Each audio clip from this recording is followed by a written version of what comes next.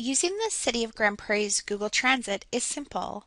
Open your address bar and type in the direct URL maps.google.ca and select Get Directions. Then select the transit icon represented by a bus. You may now choose your start and end points. By default, your start address will use the My Location feature to get directions from your current location.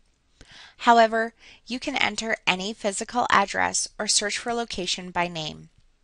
For this example, we are going to assume that I need to go from GPRC to the Eastlink Center.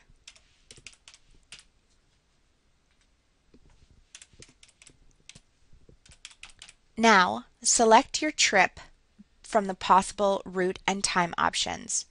Each trip will include a combination of walking and transit directions. You can also further customize your trip by selecting the More Options and Times feature. This will allow you to select Depart at or Arrive by.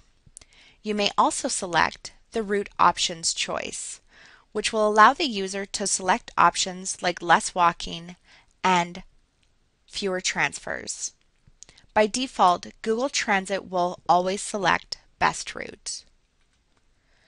Please note that these directions are for planning purposes.